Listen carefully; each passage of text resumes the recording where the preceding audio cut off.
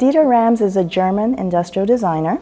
As the head of design at Braun, he spearheaded a lot of really important design expressions for the 20th century.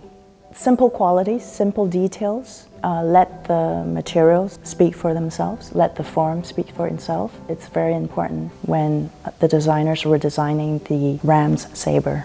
Making things simple is extremely hard. We want to bring forward this minimalist, simple form that is highly functional, highly clean, and super durable looking. We drew inspirations from his electric razor. He would take something simple as a rectangle, make it somewhat comfortable to hold and handle, but yet keep it really minimal and blocking. It's more about these transitions coming together. Definitely thought Dieter would be very methodical as a Jedi, you know. He would be just, you know, so focused on, you know, fighting a battle, then he would just be reserved and be like, that's enough. I did my work for today.